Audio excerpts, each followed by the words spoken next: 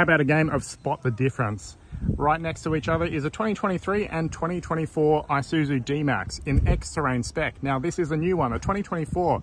As you can see, it's got a little bit of a styling update, fresh new face with a bigger, enlarged, dark grey front grille. Down the side, there are a few tweaks as well. There are new wheel guards, a new set of wheel designs as well for the X-Terrain model. This is unique to the X-Terrain model, these wheels. And then come around to the back and we've got a set of triple stacker LED tail lights. So let me know what you think about those in the comments. But just in terms of pure design, I'll show you the older model here. Which one do you reckon looks better? The updated one or the predecessor?